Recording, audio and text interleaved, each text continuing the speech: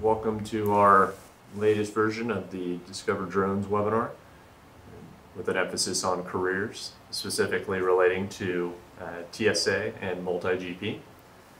We're glad you've joined us this morning or this afternoon, depending on where you are in the country. First, we're going to be doing some introductions. Then we're going to be transitioning into drones and what kind of future careers they pertain to. Then we'll be going into drones and STEM competitions, and then finally a Q&A, as I mentioned before, with both Justin Touchstone and David Roberts of MultiGP. And then finally we'll be doing a RubyQ Launchpad giveaway at the end. And yeah, let's get started. All right, well, thanks so much for joining us today. We have two awesome guests that have driven and flown from across the country to be here. First of all, we have Justin Touchstone, who is local here in Idaho. He is our state advisor for the Technology Student Association. He taught pre-engineering for 5 years and has been pioneering the drone competition here in Idaho. So he's going to be sharing the work we've been doing in Idaho today. And then next to him, we have David Roberts from MultiGP. He is fresh off of Drone Racing Nationals in Reno, but made it here today so he can share what MultiGP is doing to bring drone racing into the scholastic level. So both of these guys have a wealth of experience with competitions in STEM. David's been working at the collegiate level with MultiGP, working with over 70 colleges to put on aviation and STEM competitions. So both of them are here to share what we've been doing and what you can do with your programs to get your students involved. Right. Thanks, Michelle. Thanks, Michelle. You're welcome. So to get us started, why drones? Of all the things you guys could be putting your energies into, what got you into drones and STEM? Go ahead, Justin. All You right. start. Well, I'll go too long. About a year and a half ago, Jim Schmidt from PCS approached me and said, "Hey, we need to go do coffee." And so I said, "All right." And we met. We started talking about it. And he says, "You ever think about drones in the classrooms for STEM?" And I said, "Not a whole lot." And so we spent about an hour and a half talking over coffee, and I started to kick it around and look at it. And about a week later after that, I received in my email a competition from another state about drones. And I thought, this would be something that I could get into the classroom and into my TSA, my Technology Student Association contest as a state contest. It meets the criteria for CTE of being a problem-based competition, one that kids can get their hands on and build things and program. And so I thought it fit really well with what I oversee in the state. And so from there, I started to pursue drones and STEM, and then PCS created a grant that sent drones out, and a bunch of my teachers received those grants. And so now I've got them in my programs, and we're working to develop that so it's an integral part of what they're doing in the classroom. Definitely. And David, what about you? What about your background? I know It was you a come bug from that got me. aviation. Within MultiGP, we're a 22,000 member organization. We have 600 chapters around the world. Wow. We have growth happening rapidly because every time we throw a race, we have teachers and students and parents coming up saying, what can I do to get this into my school? There's something here. And within MultiGP, we had long talks looking and searching for a STEM solution that was related to drones. We knew that there was an answer, and we were so pleased to run into PCS Adventures. I guess the real notion behind what we see within MultiGP, we're racing races. We have a lot of members that are going as fast as possible, and it really takes a lot to be able to fly a drone. We take this one, it looks really complex. It kind of is. Even our RubyQ, it's pretty complex. It's kind of is. For a student to learn how to fly and get involved in one of these, we're pretty certain it instills an advanced critical thinking approach to what they're doing, beyond just playing a video game. This is a real absolute. The drone's going to be built right, and it's going to fly, and then it's totally exhilarating, the technology behind it, and we'll show you a little bit more about that. But we're pretty certain, and I think we're all in agreement here, that if a student gets involved and learns how this technology comes together, they're going to end up looking for a college that's maybe going to give them a little bit more technical education. They're going to work maybe a little bit harder to achieve and get that. They understand you have to really dive in. The great news is that at the end of their college career, we're pretty certain, we've seen it happen many, many times with our college students, they're going to be sitting in their graduating class. they're going to have a degree in something that somebody's going to pay them to do something. Right. So they're going to graduate and have a great job. It may be flying a drone. It may be working on something within the technology world. It could be that they're just going to have more refined thinking. They're going to be a mathematician. They're going to be a lawyer, but they're going to have a better style education. So then they're going to turn to their parents, or their parents are going to turn look at themselves and, holy cow, what did we do? How did we do that right? Now, I'm sure it comes with a lot of good parenting, but also the students have bit off on something that once they understand that thrill of flight, it's going to guide them through to the point where they have a great education and a great career going. So it's really fun to see the growth of someone, a student, as they evolve from flying to getting a better education. So we really got the bug, and we're pretty excited about having the RubyQ as part of our solution. Totally. Well, and that fits so well with what you guys try to do with career and technical education. Right? I mean, for folks who aren't familiar, career and technical ed is all about preparing students for post-secondary careers that are high paying and in demand. Yeah, that's correct. We and the nice thing is that we actually identified a college here in the state of Idaho that has a drone technology, a UAV program that we can link these kids straight into their program, and they've been involved with this process as well. And we brought them alongside because we want them to be partnered. And yeah, all career and technical education is really about that hands-on STEM learning, taking skills that you can take, not just, if I don't end up flying a drone as my career, I can still use those skills, problem solving, critical thinking, teamwork, troubleshooting, all of those things that you learn. And I think this is a great platform to learn those skills. And even if they don't pursue this as a career, they can take those on into other careers. Absolutely. Now, for the students that do decide UAV piloting is their life, what does the career outlook look like right now for a drone pilot? It seems that there's a lot of demand, a lot of growth for something like that. I'm reaching into my wallet to see if I can pull out my 107 license, and basically that is a license. Here we go. It's a 107 license. It's like a pilot's license. Someone must go through a series of tests, just similar to what they would do if they were going to be truly getting their pilot's license. But that allows them to understand critical decision making, reading the weather, working with air traffic control, understanding airspaces, and it allows them to then be a licensed pilot. The reason I bring it out is in order to pursue or be a professional flying and to get paid, you need your 107. So it's your professional license. So and all this still gathers towards that end. But the career outlooks, I mean, you got to think police, fire, insurance companies, military, agriculture.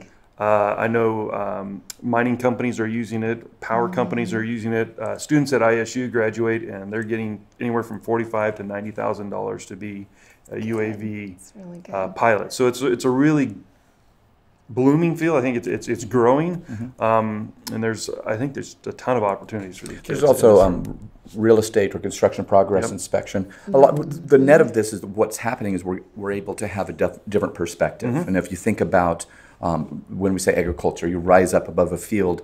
Many times you look out at that North 40 and you can't tell that there's a dry spot in the very center. You can't tell that over in another section that maybe more chemicals need to be used because it's getting eaten alive or something. So we're increasing the output per acre by using it's not simple technology, but by using today's technology. That anybody can use. Once you get a little education, know what you're doing, it's accessible. Well, and that's the cool thing. What we're really passionate about PCS is helping people to see all the different ways drones can be used for good. I think that's a big part of the curriculum too, is there are so many ways that haven't even been invented yet. It's moving fast. And so getting students involved in that innovation and thinking, what else could we apply this technology to? Because every time we go present, someone says, oh yeah, I could use that at my farm to go see where the cows are getting out. I could do this, I could do this. And so that's really exciting. I don't know if you guys saw even recently after Irma, the utility companies were using drones to go see where they needed to go in. I mean, all these cool stories are coming out about people are using this technology to do things we couldn't do 10 years ago. Definitely. Well, I know you guys have put a lot of work into developing a competition framework.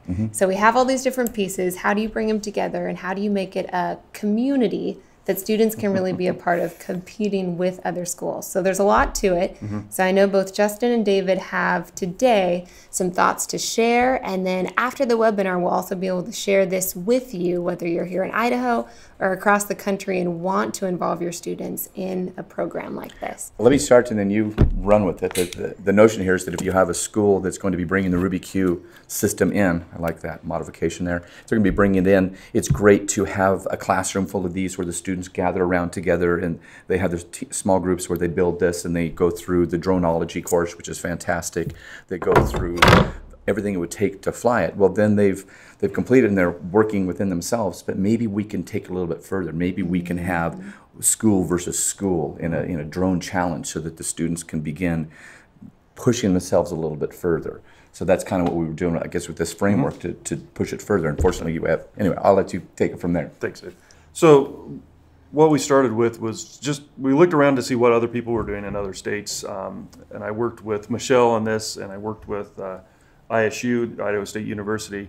And so we wanted to keep it not just the exciting of racing, because that is the hook, that is what kids get excited about, but we also need to tie it into careers and into STEM. And so we broke this contest into multiple parts. And so the first part is going to be a written exam for their knowledge, and they can get this information out of the curriculum that's been developed, so that we know that kids are learning the laws around flying drones, the regulations that are around drones, the terminology, safety. How do you safely fly drones around other people or in a group setting? And so we really want kids, before they proceed to any other portion of this contest, to truly know what it takes to be a pilot and to be a safe and responsible pilot. So that's the first portion of this. And it's going to be roughly 50 questions. We've been working with some individuals on developing those questions. And so those kids will have to pass that. If they can't get through that, we don't necessarily want to put them out in a situation where people could get hurt and other things. That's part of that whole decision making. Yes. The students must, and everybody that's going to be flying has to make sure that they understand it's not just rules and regulations, it's a matter of safety and doing it right. There's certain things like you don't fly over the top of people. Yep. Yeah, and that's common sense, and that's part of that positive grown community too, right? I mean, you want our students to grow up and be the next generation that just gets this from the get-go. Right. And so that's the first part, and then we go into the second part, and we broke the second one. It's I call it a flight challenge or a skills challenge. They're not going fast yet. We're going to keep them in control.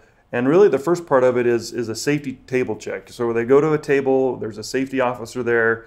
They have to show that they can program their drone to have a return to home. So if there's something going on, they can hit the button, bring their drone back. They have to be able to calibrate their compass, do a GPS lock, how to show that they can arm it, lift it off, do a line of sight in control flight, activate the altitude hold and position hold, just all the little checks to make sure that they really understand what this machine can do and how to program it and take care of it, and so that they're very familiar with what's going on and that they have control of their machine at all times. And that's so if they can't get past that, if they can't show those skills again, we're not necessarily going to put them out where they're going to have a failure that could be catastrophic, and we don't want that. We want these kids to have success, but we need them also understand that they need to be responsible for their drone.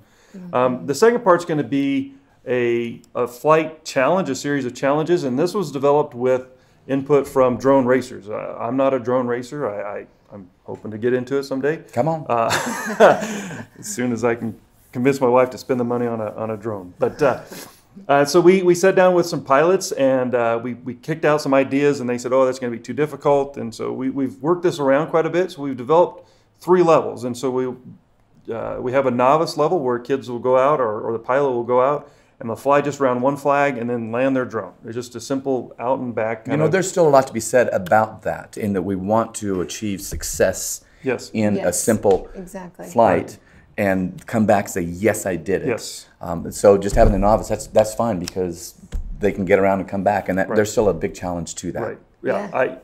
Yeah. That would be a hard challenge for me at this point to accomplish. So, and then the next part would be to fly out around a flag and do a slalom coming back. So it'd be a 2 flag with some curves in it. There's always that school or always Yes. that team that's going to try a little bit harder. This Right. is going to be better for them to Right. to Or that compete one within. pilot that just picks it up and Right. is, you know, the next speed racer. Mm-hmm. You want to challenge them for sure. But part of it is just the pilot and then the line of sight person, and there's a third team member that's going to be gathering the data, Yep. and then the support team back behind them. Yep. And that's a good point too with this FPV, with first person view. Hey. No one's doing this. Can I show what that is? Do you mind if I show a little bit what first? Can we just break the system down real quick to talk about what first person view is? Yeah, so absolutely. So just real quick, I'm going to jump in the middle of the menu or our agenda, but here's our Ruby queue, and there's 2 different systems happening here. Basically, the system that makes the aircraft fly, where we have the power distribution board, and then the flight controller that's been programmed. You dial it, you put it into a USB port, and go into the computer, and you make sure that everything's all properly tuned. And we show how to do that. But that's the flight system that works, and you can see right here is the GPS module, where on the radio that we're working with, at any point, if it got goofy, you can stabilize it and say, okay, come on home. It's truly using GPS signals Yeah, that are coming to triangulate to know precisely where it is. In fact, if you just hold it there and it's locked into GPS and you pull it back, it's going to come and lock back into its place. So that's the one system. Another, you're going to see this camera on the front. Well, we have taken a camera with a video transmitter that sends a signal out through this antenna, and I brought my goggles in. This is the way the pilot would fly. They put these goggles on, and so when they're flying, they receive a video signal from the antenna that then feeds it to their eyes. So the perspective of the pilot is from on board. Yes. Once a student has done that, once they've had a chance to do that and go out and have either flying and their bit, it's really, really exhilarating. And that's called FPV, or first person view. And that's actually the trick. Here we have one of the drones we were using at the national championships in Reno that we were racing. And so there's a little bit more modern. This will go 0 to 70 in about 3 seconds. This is the advanced, Scary fast. way advanced. We're not going to be working with those, but we'll be working with, of course, the Ruby Q, which is a little bit more moderate version. It's pretty fast. It'll Yeah, still when move you're a if you need it beginner, to. it's very It's fast. really fast. But I just want to jump in the middle of what that whole that's good. FPV and a little bit about the technology. Oh, sorry, Right. they're calling me now. Well, and the other cool thing about flying FPV is when you have those goggles on, you can only see what the drone's seeing. So Right. you have to have a teammate, a spotter next to you, Oh, yeah. who's communicating to you. The line and of so there sight is a person. real teamwork, and you really have to trust that member of your team that they're going to be helping you out, giving you the information. Usually, I think you probably want to have 2 or 3 different people that have the opportunity to fly, so that that line of sight Yeah. person is also a pilot. Yep. Right. And then that third person can be that data collector, because there's a lot happening between the pilot and the co-pilot, if you will. And the Right. data collector saying, okay, what did you see? What's happening there? And just guiding him through. And that I think is the really neat part about the drones, is the teamwork aspect. It's not just an Yeah. individual doing the competition on their own. They actually have to work together to solve the problem and to achieve what they want to achieve. And so the last part is really almost setting up a small mini course for like what a race would look like. So there'd be some gates and some flags, and that's that orange line through the picture that you guys are seeing on your screen. And so we really want to make sure that these kids can have success at these different levels, and they would be judged on, okay, how well did you fly out there and come around? Did you achieve it? And the scoring mechanism would rate them on that. And then, and from that, the other piece that we worked on was to really make this not just about flying a drone, but really about understanding what I can do with this knowledge that I'm gaining in my classroom, and where can it take me in my life. And so we added in a portfolio. It has the various components, so we want to have the portfolio show that these kids are out flying in the classroom. They're outside. Maybe they partner up with a multi-GP chapter in their area. We'll get to that. Let's talk about that, We'll because I hit think that that's here an in- important thing. yeah. And so these kids are getting those experience and showing the flight hours, because that's going to be critical. Safety certification, showing that they're registering with multi-GP and with the AMA? the AMA group. Because It's the Academy of Model Aeronautics, Yes, and that actually carries just insurance. yeah, it carries insurance for them. And then present it. And the other piece to this portfolio is going to be a STEM problem challenge, is what we're calling it right now. But they'll be required to look at what a drone could be used for to solve a problem within their community, within the state of Idaho, in the nation. How can we use drones in a way how they haven't been used in the past? And so getting kids to think about where could this technology take me? What could I do with this Isn't that part of the written that they Yep. That'll be they're part of asked that a question? portfolio, yeah. Where could this be used? Where could this be used? And they'll have to research a problem. They'll have to identify how they could build something, build a drone that would respond to that problem. Because a racing drone is different than a drone that goes out and gathers information about fish or fires or whatever else. And they look different and they function different. But how could a kid design something from what they know about this and building it in the classroom to actually thinking, well, how would I go out and actually design something that might work in that realm, and then reporting out to a panel of judges, and they would be graded on that. And so that's tying it into that careers, it's tying it into the STEM, it's getting them to think beyond just a race drone into a bigger, the world, the bigger piece of the pie. And then from that, kids who get all the way through this and they're ready to go, we would have a race, a PCS spec race, or the Ruby IQ spec race. I will tell you that some of the feedback that we've had about the Ruby Q, they look at it, an educator will look at this and say, I love this project-based approach to learning. This is what my principal, this is what my superintendent has been telling me to come up with. And here we have this awesome curriculum that you're going to probably talk a little bit more about how that fits in. But some of the feedback is, this is really neat, that's really great, and I can see how that get the kids' attention. But I don't know anything about drones. How do I get to the point where I can take this curriculum that they can understand, they know how to work with, but how do they get to the point where they can be comfortable as an educator with this Ruby Q? Many times what we've seen is the teachers will they'll take the curriculum and do a mini module, if you will, where they introduce the Ruby Q, they introduce some of the just minimum notions, make it a short course in preparation for then having a full semester of learning. Because your curriculum you could just carry on and on for probably about 8 or 10 weeks, I would imagine. Oh, absolutely. For a full semester. Tell us what you think about the drone racing community, but my impression has been that this is a really tight-knit community where folks help each other out, that there is some real excitement here of, yes, we want to bring people on board, we want to share what we know. Well, we have a saying within our little community, build, fly, crash, repeat. Yeah. That means you go out and you fly hard, and these things are nearly indestructible. If I was really fancy, I might throw it across the room just to show you how nothing would happen, and we'll just keep flying. But with that, we're kind of humbled.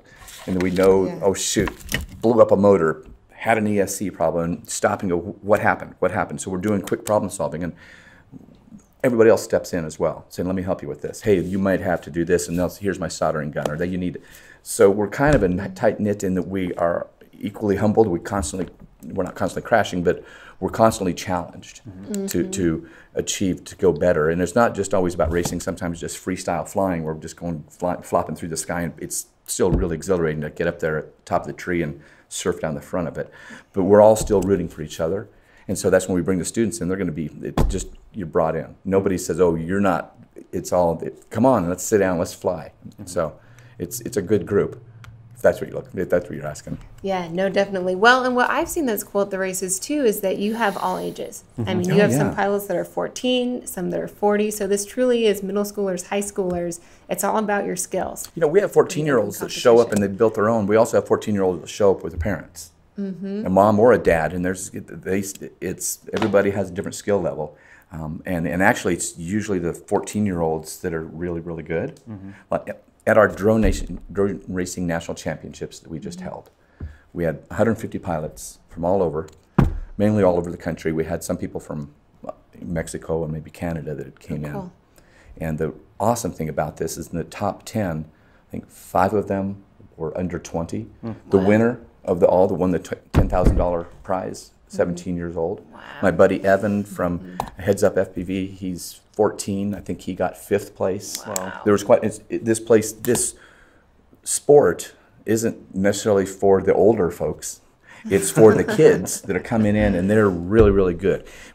We see kids that are down in the basements playing their video games, and they're constantly down there goofing, doing that, and that's just great because they're learning quick reflexes. Sure. What we're doing with drone racing and with this Ruby Q challenge is getting those kids with those quick wits, that quick way of thinking. We're getting them off the couch and outside into the real world. It's really great to see that because they're outside, they're working with other people, they're crashing in a real world way, but it doesn't hurt anybody. They just go in and you problem solve, fix it, and go. So we really are excited that we get those kids running on something that's so real and has such a brilliant future. Yeah, it's growing. So, Justin, if we have folks who are in Idaho now and are saying, great, you've got these 22 teachers, they're coming together, what do they need to do if they want to participate? And maybe both for folks that are a part of TSA or folks that aren't yet, what do they need to do to get involved? Here in the state, if they have a technology education program that's under CTE, they can affiliate nationally with TSA and become a TSA chapter in the state of Idaho. And that would notify, I get a notification when that happens. I get an email that says, hey, this school is registered, and then I know that they're one of our TSA chapters. From there, they can just, they can get a Ruby IQ and start going through it. This contest will be, I think I'll have the final rough draft of it ready for people to view in October, probably the first week of October. We're going to test it out with some teachers in a small setting to kind of work the kinks out of it to make sure it's ready to go. But that would be available so they understand what they need to prepare their kids for. That's coming into TSA.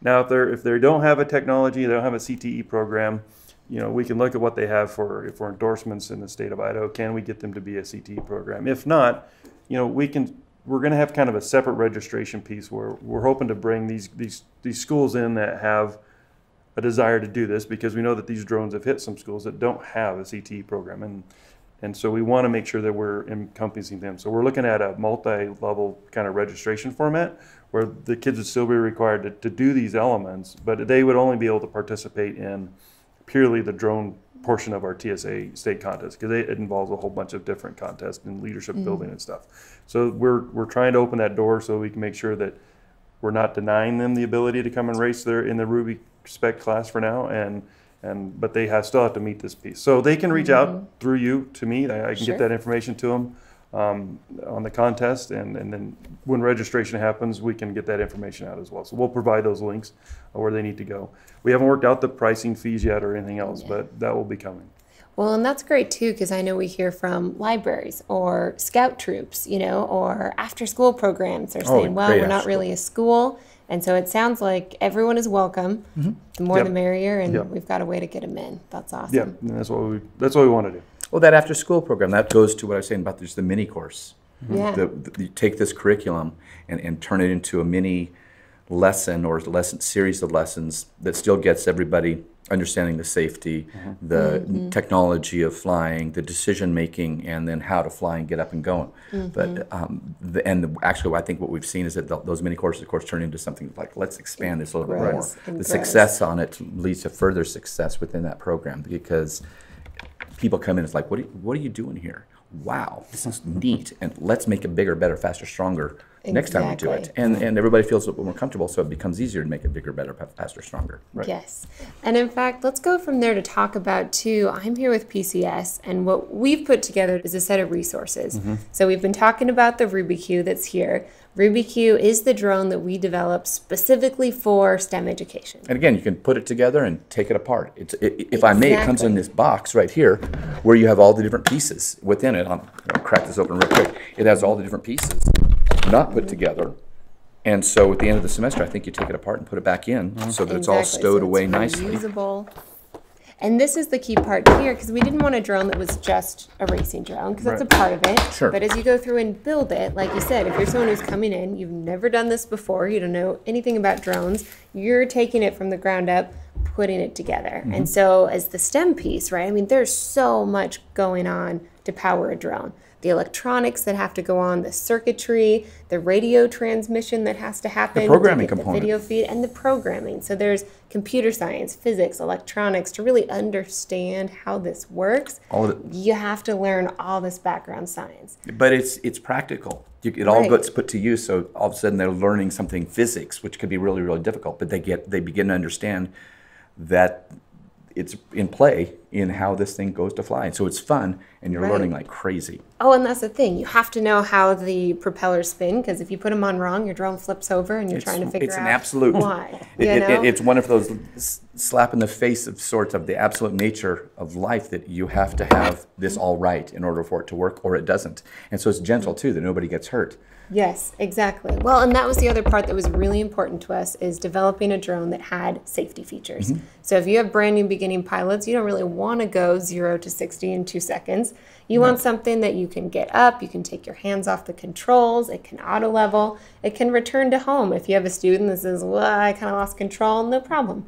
Return to home, and then as you gain your piloting abilities, you can get rid of those safety features and go into more and more challenging modes. You know, in the dronology course, I remember Dalton was talking about some of the safety features, and one of them would be that I know that with the FPV camera, it actually is easier to fly because you're on board and you're like Superman flying. You know how to, if you go line of sight and go flying it too far away, you lose orientation really, really quickly. And Dalton pointed out you only go beyond, you don't go beyond 100 feet when you're just flying line of sight.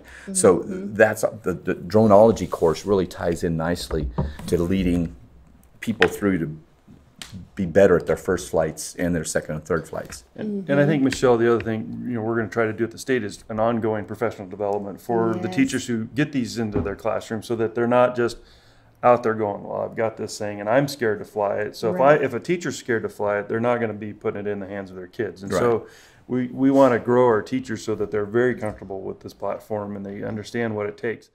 So the other thing that I think, thinking about what you said, David, about FPV that we really like, because there are a lot of different drones. So a lot of people are most familiar with camera video drones. Sure. Right? Something where you're capturing photos or videos. What we really like about FPV drones is that you really have to have piloting skills. You know, this isn't going to auto fly itself along a course. Right. You are in control. And so in terms of gaining a real world skill and having something that's fun to fly, this was the reason we went with FPV, because there is nothing like that thrill of being on the drone and actually having to pilot it. So that was another really important decision for us, that we wanted it to be FPV, first person view, because that's how you learn to fly. You can fly one of these, you're going to be fine. The other part too that's in here is, you can see up here, our program comes not just with all the materials, you saw in there the radio, the goggles, the batteries, everything you need, but also a full curriculum. And so this is going to guide you through, number one, I mean, the basics. How do you build this? How do you configure it? How do you go out and fly? But then also weaving in what's all the STEM that goes into this. What's the physics? What's the electronics? What's the real world applications of this? So David, before you mentioned dronology, this is a portion of the curriculum that we made online as a series of videos. So that specifically covers And that's Bloom's ethics. taxonomy that I'm seeing that is employed there. And if I understand it, it goes according to National Science Foundation standards and ISTE standards. So we're really focusing on probably what the schools and the educators are looking for to accomplish and to teach. Yeah. Right, and that's exactly it. So through the dronology, you're getting that content knowledge, right? I mean, there's some base level knowledge that everyone needs to know about drones. These are the basic components. These are the safety concerns. These are the regulations. Everyone needs to know that. So some of that is going to be delivered digitally, because that's an engaging way to get through it. We can integrate, quizzes and that sort of thing. But absolutely, with Bloom's taxonomy, you want to move beyond that, right? The next step is going to be applying that. So in the curriculum, you can see up there, it's set up as a series of challenges. So once you've got that base knowledge, of course, then you got to go apply it. So a series of flight challenges. And then that final level is, okay, can you innovate? Can you create something new? So kind of like what we've done with the STEM challenge, how can you take this and apply it to the real world? What's a career you could integrate this into? What's a issue in drones right now that people are discussing? Take an opinion on it. What do you think our new regulations should be like, since they're still getting drafted? I would say 2 years ago, some of the ways that drones are put into place, how they're used, weren't even considered. I submit to you that today or tomorrow, we're going to come up with a whole nother way. And then when these students are saying, well, here's something else I do, there's going to be ideas pop out of that. It's going to make people stop and go, practically speaking, what could I do with this? And it's a great way to apply it and bring it all together. Right. Well, and for students to see that, people are still figuring this out, and that they can have a voice as the ones that understand the technology to what rules make sense. And so that's kind of the third piece, the top of that Bloom's taxonomy. And then, like you said, of course, we align everything to ISTE and GSS, all the kind of common standards that we want to support, because that's what's important to so many educators. And so this comes as a set of resources for you as you're going, okay, I've got this hardware. How do I turn this into a program that's going to work for a CTE educator, for an after-school program? Obviously, everyone's going to craft it a little differently, so it's meant to be really modular. So based on the age and the time frame that you have, you can make a really good program out of this. So that's what we've got to offer through PCS. And then the final part is that this is the spec drone for the race. And so I know for MultiGP, this is really common at drone races because you want it to be a fair competition, right? You don't want some folks to have a really expensive drone, a really small one, or different sizes. You want it to be about your skills, not the equipment that you've got. Right. If you've seen drone racing on television, on ESPN, that would be a spec race where everybody's flying the exact same quad, where then it ends up being a piloting skills. Right. If I may, just real quick on when we're talking about the drone racing competition, the specs on this is it has to be 205 inches across and uses a 4-cell battery. So all the drones we just had were all custom built. Every single one, each of them were completely different. So they're choosing their propeller, their motor, the electronic speed controller, their flight control, all the different pieces. But it ends up being pretty much the same. It's just how they were tweaked, and then it's going to be the piloting skills. To get there, this is a perfect gateway to better understand, because the technology, the methods, what we're doing, how the props spin, the electronics, all of that is the same notion. It's the exact same approach that then the student can grow and say, I want to do this on my own. I want to go build my own. And that would be a natural, logical progression. Or they could go with like the thrust UAV, the Riot 250, which is a bind and fly, where you get the batteries, you get the receiver, and get it going. That's maybe an intermediate, a next proper step. And I actually kind of see that the building of the drone, that's that advanced kid. That's an advanced team. And that's maybe the next generation of the races. But the Riot 250 is a great approach to the bind and fly. When we had that further advanced, they've gone beyond the Ruby Q. Now they're going to be in that fourth style of a race.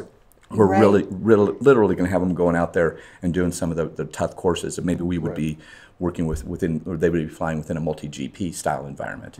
Absolutely. So we appreciate all of you giving us a chance to share what we're doing in Idaho. We're just a little excited. We are really excited. We want to have a chance to answer any questions, especially for folks that want to get this started. We're really at the stage where it's innovating and developing really fast. And so like Justin said, we're happy to share and just get as many folks on board testing this, trying it, bringing the competition forward.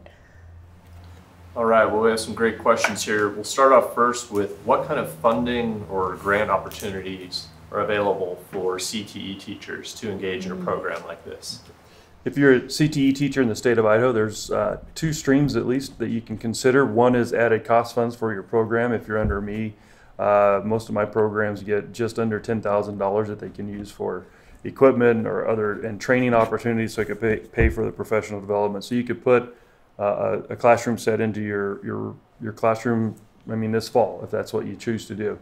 The other stream is a federal funding stream from Perkins, and you can use that, and that can be used to expand or grow or start a new kind of program. And those funds are federal dollars, so you would have to, if you're a teacher in a district, you'd have to identify who your CTE Perkins grant writer is, and I could probably help you figure out who that is. I'm in charge of Region 4, which is Twin Falls, the middle of Idaho in the south. But each of us have a region, so we can get you in contact with who that person would be. That's federal dollars, and depending on the size of your school, there's usually a pretty sizable piece of money that's available there for your school as well. So those are 2.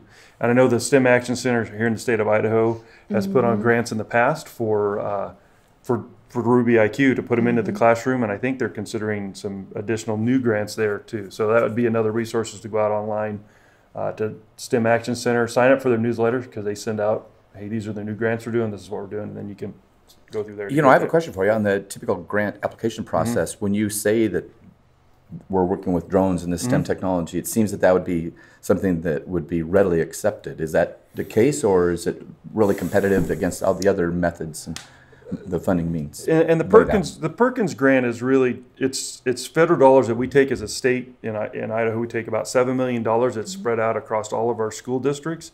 And so within the school district, the teacher has to say, hey, go to their grant writer and say, next year I want to put in drones into my classroom, and it's going to cost this much money for the drones and for my professional development. They would write out what their costs are, and then that individual actually fills out the Perkins grant and sends it into the state, and we would look at it, and if it fits within the federal guidelines, we approve it. So it's not, the Perkins grant is not a really hard process. It's just convincing whoever your grant writer is in your district that it's something that we should be doing. I know of one school at least that has put this into their Perkins grant for this year. So they're already reaching out in that set of funds. So it's not an overly difficult process, but that's where they need to talk to whoever that grant writer is in their district. And as long as it meets the federal guidelines, which, you know, there's some restrictions there, but this fits well within our federal guidelines. I've checked it out. I went to our Perkins expert in our office and said, if I tell teachers they can do this, am I telling them the right thing? And they said, oh yeah, this is a perfect fit for what Perkins funds are meant to do. Cool. So. All right, we got another one for you. So what kind of age range would RubyQ be appropriate for? And what kind of age range would apply to people wanting to join MultiGP? I can speak to the RubyQ. So we developed this specifically with middle and high school students in mind. And so the reason is this is a high-speed drone. It's a complex piece of equipment. There are lots of drones you can do at the elementary level, but this is more advanced than those drones. So this is really with the complexity geared to older students. And then David, you could probably speak to MultiGP in general. I would say it's just about the same age group that we have 6th and 7th graders that are coming through and struggling with trying to fly, but it at least gets them started a little bit. Usually they're going to be following along with the parent. We found the most from 12 on up. The people are coming and stepping in to fly the advanced drones within and joining the MultiGP organization. All right, and then a more general question relating to involvement in this kind of activity. What are the costs for registering a drone, and what kind of costs do you incur to get the insurance through the AMA? Oh, those are two really good questions. I can speak to the insurance. First of all, we mentioned the AMA, the Academy of Model Aeronautics, earlier because they do have a program where schools can sign up. The registration is free, and for a very small fee, you can get liability insurance for your entire site. So as your students register with the AMA, that is completely free, and they get individual liability coverage. So a large amount of money. It's a generous policy. I think it's a $2 million policy. So as an AMA member, that they're covered for any kind of damage. It's a secondary insurance policy, but it's actually required at any AMA sanctioned airfield and any MultiGP chapter race that we're going to have. AMA membership is required, and just so that we have that insurance covered. It's just such an easy way. If the drone were to crash into it's not something, expensive. that's It's covered. It's totally reasonable because there's so many AMA members. And so that's part of the competition framework. It's written into our curriculum, have all your students register, and then that second piece is your entire site can be covered. So on the off chance you have a new student come who somehow slipped through the cracks, anyone flying at your site is covered under that policy. So definitely check those out. It's the Academy of Model Aeronautics. We can get you the correct link because it's a great resource for educators. The other part they asked about the FAA registration. I'll get to that. You want to cover that absolutely, one, David? yes. I've been a member of the AMA for a long time. And I've been involved with this drone racing and what we've been doing for quite a while. So and I'm a licensed 107 pilot. So we had to pay attention to the whole registration process. To register your own drone with the FAA, there was a point a year or so ago where that was required if it was just above a certain weight. That has been waived. The Supreme Court ruled last year, not too long ago, that registration of a drone isn't necessary at this point. So there's no registration at the federal level for any quad, which is kind of great. It is nice. And but we want to make sure they go through the dronology course to understand the decision making and all that. Exactly. And you'll still see in our curriculum, it is no longer required. We still recommend it just because it models that positive behavior. It's a $5 fee. One time you get a number that you can use for all of your drones. So whether you have one drone or 20, it's the same $5 fee. And what that does is it says that you're going to abide by all the FAA guidelines. And so some sites are still choosing to do it anyway, but you're right, it is no longer required, which is great. Just gives you a little more freedom. All right, we have a question specifically about the RubyQ drone. Is it a racer or observing drone? Maybe a blend of the two? Yeah, we typically say it's a modular STEM racing drone with safety features. So it has an FPV camera, but if you were designing a drone just to race, I mean, it would look like this. Yeah. So it has a lot of features on it. For example, it's probably the only FPV drone out there that has a GPS. Normally you wouldn't put one on there. It's extra weight. So it's kind of a blend. It has some of the easy flight modes that you would see on an observing camera drone, but it has the camera, the FPV camera, for that style of piloting. And the real world practical use of a drone is a challenge that you're doing, and that's really where we're putting together this the drone challenge. That it's going to be timed. That's going to be a race going out to do that, just to add that little additional element of pressure to getting out and seeing and observing and bringing back the data and calculating, and it gives us a chance then to see how the team is working together as well. So it is a bit of a blend, and the challenge that we're putting together will be a bit of a blend. It's a race, but it's also a quality control thing that they have to go out and achieve certain tasks and come back and report back in. So it's a little both. And we have one final question. This will be directed towards Justin. Can Idaho after-school programs participate in the TSA drone competition?